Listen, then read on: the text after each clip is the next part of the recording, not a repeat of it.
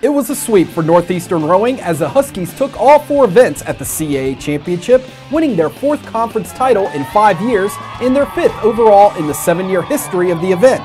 The Varsity 8, which featured 4 All-CAA selections, had the best performance of the day, defeating Drexel by 3 seconds. Yeah, I mean, every win comes with extreme preparation, extreme discipline, and